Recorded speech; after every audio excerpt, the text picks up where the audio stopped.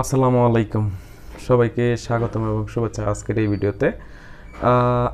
এই ভিডিওতে আমরা মোস্ট ইম্পর্ট্যান্ট একটা পার্ট, যেটা আমাদের দর্পণ অথবা একটা লেন্সের যে গাণিতিক সমস্যাগুলো আছে সেই সমস্যাগুলো সলভ করার জন্য আমাদের কাজে লাগে, এবং এটা আমাদের ডিপ্লোমা পর্যায়ে সবচেয়ে বেশি গুরুত্বপূর্ণ এবং প্রত্যেকটা পরীক্ষায় কিন্তু এই প্রশ্নটা আসে। ঠিক আছে, আপনারা অলরেডি বুঝতে পারছেন আমি কোন প্রশ্নের কথা বলছি। এটা হচ্ছে সেই প্রশ্নটা। আমাদের এই প্রশ্নটা এখন প্রমাণ করতে হবে। আমরা এই ভিডিওর মাধ্যমে খুব ইজি ওয়েতে আপনাদের সেই প্রমাণটা করার চেষ্টা করব। আপনারা যে কোনো ধরনের ডিপ্লোমা অথবা ভোকেশনাল রিলেটেড যে কোনো আপনাদের সমস্যা আমাদের সাথে শেয়ার করতে পারেন। আমরা আপনাদের সমস্যাগুলো সলভ করার চেষ্টা করব, এবং আমাদের সুপার সাজেশনের ব্যাপারে জানার জন্য আপনারা আমাদের অফিসিয়াল ওয়েবসাইট papileducate.net এটাও কিন্তু ভিজিট করতে পারেন, অথবা আমাদের একটা হটলাইন নাম্বার আছে, এই নাম্বারে আপনারা আমাদের সাথে যোগাযোগ করে আমাদের অনলাইন প্রোগ্রাম অথবা সুপার সাজেশন কালেক্ট করতে পারেন। আলোচনার বাড়াবো না, সরাসরি চলে যাচ্ছি আমাদের আজকের মেইন আলোচনায়। এই বিষয়টা প্রপারলি বোঝার জন্য যদি আমরা প্রপারলি বুঝতে চাই, সেক্ষেত্রে আমাদের একটা বিষয়ে স্পষ্ট ধারণা থাকা দরকার। জ্যামিতিক যে বিষয়গুলো আছে, আপনারা হয়তো বা নাম শুনছেন যে সদিশকোণী ত্রিভুজ। ঠিক আছে, সদিশকোণী ত্রিভুজ বলা হয়। এখন সদিশকোণী ত্রিভুজ হলে তার বেনিফিটটা কি, এই বিষয়গুলো সম্পর্কে একটু জানা দরকার। আমি একটু বিষয়টা বোঝাই বলি। আমি এখানে দুইটা ত্রিভুজ নিলাম। ধরেন এটা হচ্ছে এবিসি একটা ত্রিভুজ। ঠিক আছে, আমি এখানে ছোট করে আরেকটা ত্রিভুজ অঙ্কন করলাম, ডি ই এফ। এটা হচ্ছে আরেকটা ত্রিভুজ। এখন এবিসি ত্রিভুজের এ কোণ আর এটা ডি কোণ, এবং এই বি কোণ এবং ই কোণ এবং সি কোণ আর এফ কোণ, অর্থাৎ এই তিনটা কোণ আর এই তিনটা কোণ যদি কি হয়, পরস্পর সমান হয়, সেই ক্ষেত্রে আমি লিখতে পারি এই দুইটা ত্রিভুজের বাহুর অনুপাতগুলোও সমান হবে। সেক্ষেত্রে কীরকম লিখতে পারি? ধরেন এবিসি ত্রিভুজের এবি বাহু এবং এই ডিইএফ ত্রিভুজের ডিই বাহু, এই যে একটা তাদের অনুপাত, এই অনুপাতটা এই দুইটা বাহুর অনুপাতের সাথে সমান হবে, এইটা এবং এটার অনুপাতে সমান হবে। আমি অর্থাৎ এরকম লিখতে পারি, BC divided by EF is equal to AC divided by DF, এরকম লিখতে পারি। এই কনসেপ্টটাই আমাদের এই প্রমাণের ক্ষেত্রে কাজে লাগবে। আচ্ছা, তো এখন আমরা যদি এটা বুঝতে পারি, তাহলে সরাসরি প্রমাণে চলে যাই।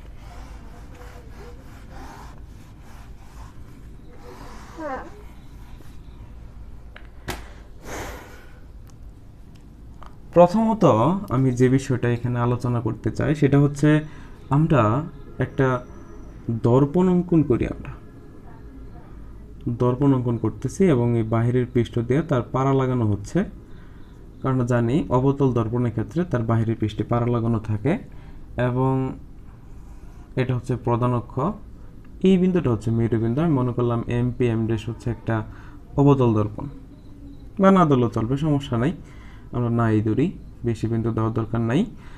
এইখানে ধরেন বক্রতার কেন্দ্র সি, এইখানে হচ্ছে ফোকাস বিন্দু এফ।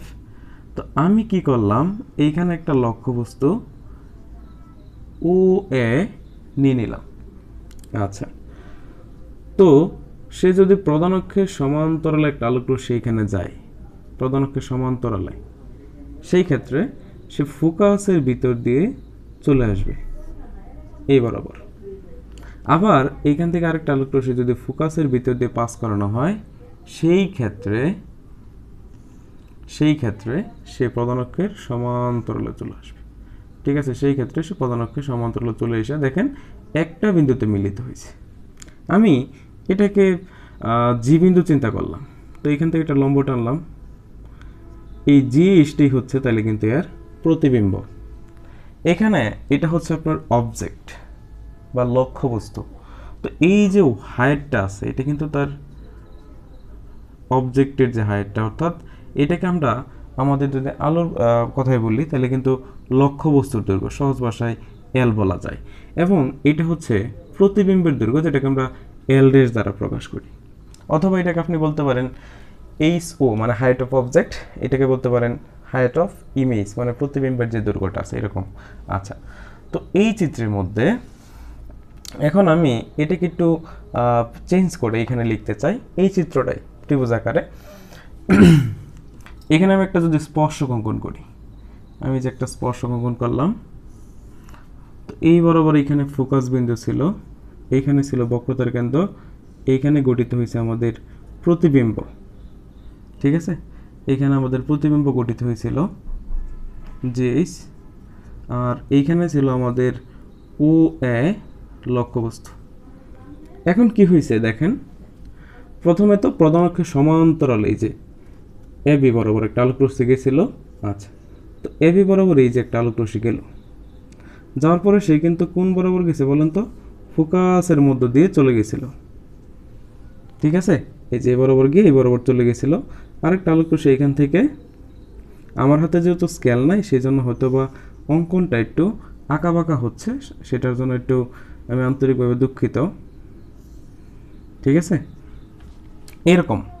তো এটা যদি পি বিন্দু হয়, এটা হচ্ছে এই বি বিন্দু এবং এটা হচ্ছে ডি বিন্দু, এরকম। এখন আমার এখানে অনেক হিবিজিবি লাগতেছে, আমি হিবিজিবি করব না, আমি জাস্ট এখানে একদম ছোট একটা চিত্র বানাই ফেলতে চাই, অর্থাৎ এখানে কয়েকটা রেখা আমি মুছে ফেলবো। আমি সেই রেখাগুলো, অর্থাৎ আমি এই রেখাটা একটু মুছে ফেলতে চাই।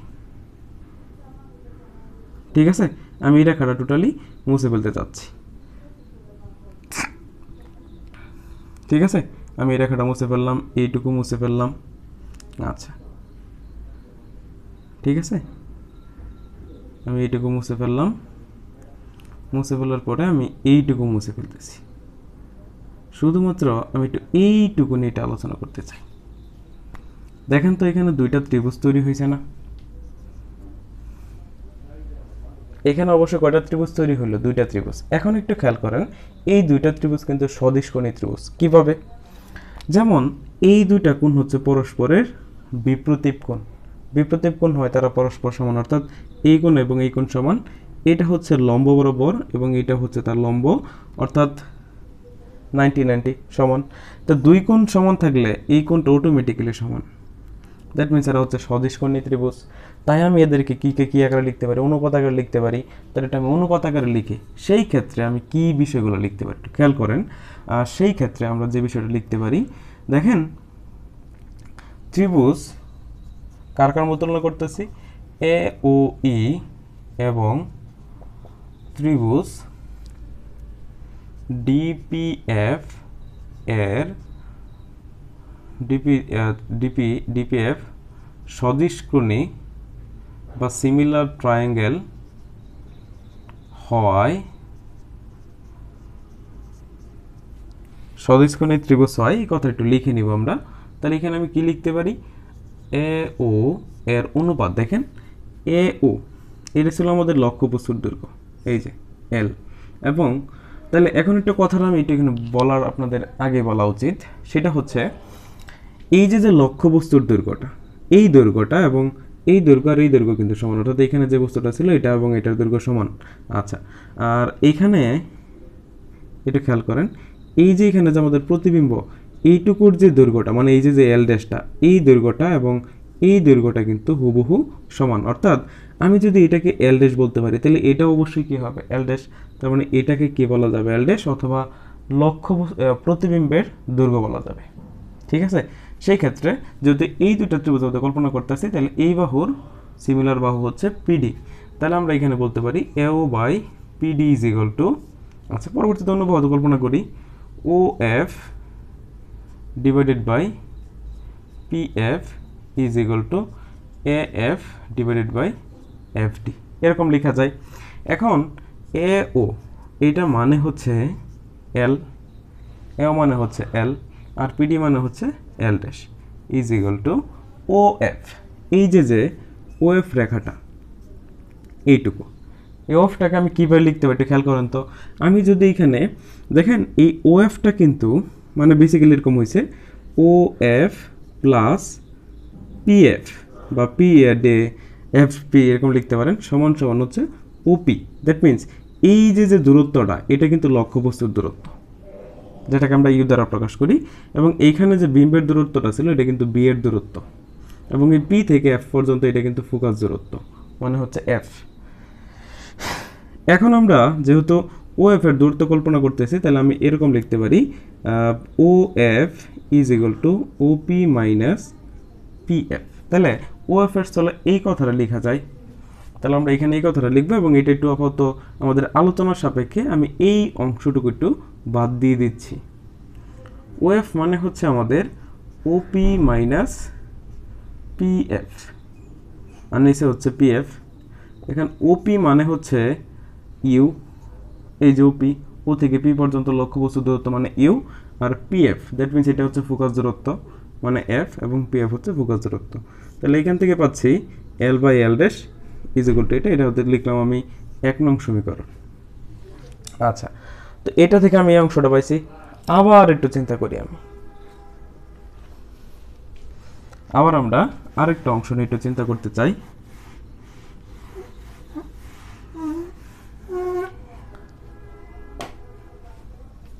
আবার এই দর্পণটা একটু অঙ্কন করতে চাই, এখানে একটা স্পর্শক।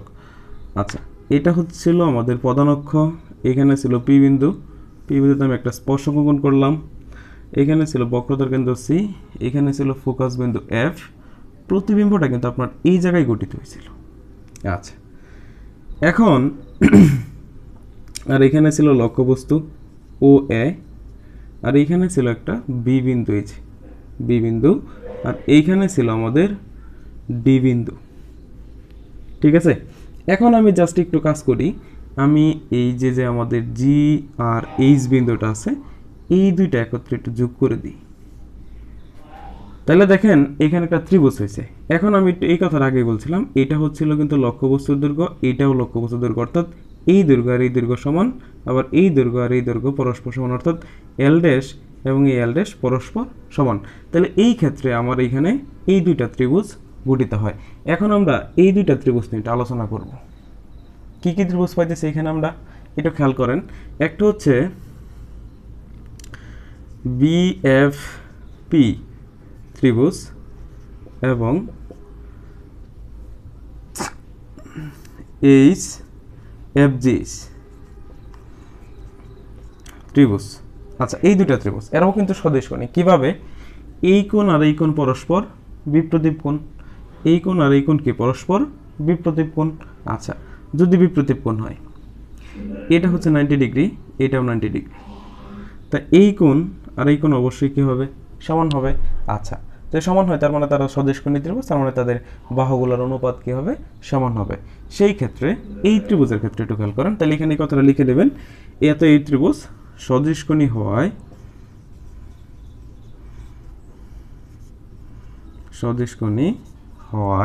কি লেখা যায়?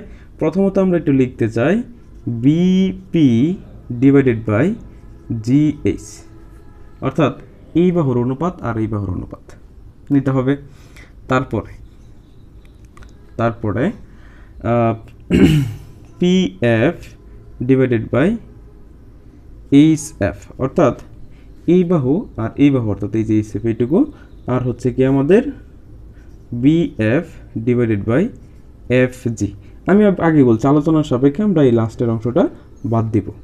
এখন বিপি, এই যে এখানে কথাটা লিখলাম বিপি, এই বিপি মানে কত? এল, আর জিএইচ এটাও মানে কি? এল ড্যাশ। এটা হচ্ছে বিম্বের বস্তুর দৈর্ঘ্য, এটা হচ্ছে বিম্বের দৈর্ঘ্য। আর পিএফ মানে হচ্ছে ফোকাস দূরত্ব। এইচএফকে কি লেখা যায়? এই যে এইচএফ, দেখেন এই টোটালটা হচ্ছে বিম্বের দূরত্ব মানে বি। ঠিক আছে, তাহলে এখানে আমি কি লিখতে পারি একটু বলেন তো? এই যে এইটুকু অংশ সমান, আমি যদি এই বি থেকে, অর্থাৎ এইটুকু হচ্ছে, এই টোটালটা হচ্ছে কিন্তু বি, এই টোটালটা, আর এইটুকু হচ্ছে কি বলেন তো? ফোকাস দূরত্ব। তাহলে আপনি যদি বিম্ব থেকে ফোকাস দূরত্ব বাদ দেন, মানে বি থেকে এফটা বাদ দেন, তাহলে কিন্তু এইটুকু পাওয়া যায়। অর্থাৎ আমি এরকমভাবে লিখতে পারি HF plus PF is equal to pH, বা HF is equal to pH minus PF. PH বলতে কি বোঝায়? পিএইচ বলতে বোঝায় বিম্বের দৈর্ঘ্য মাইনাস পিএ বলতে ফোকাস দূরত্ব। তাহলে আমি সরাসরি এখানে HF is equal to B minus F এই কথা লিখতে পারি। এটা হচ্ছে আমাদের 2 নং ইকুয়েশন। আচ্ছা, এটা যদি 2 নং ইকুয়েশন হয়, এখন আমরা পরবর্তী স্টেপে যাব।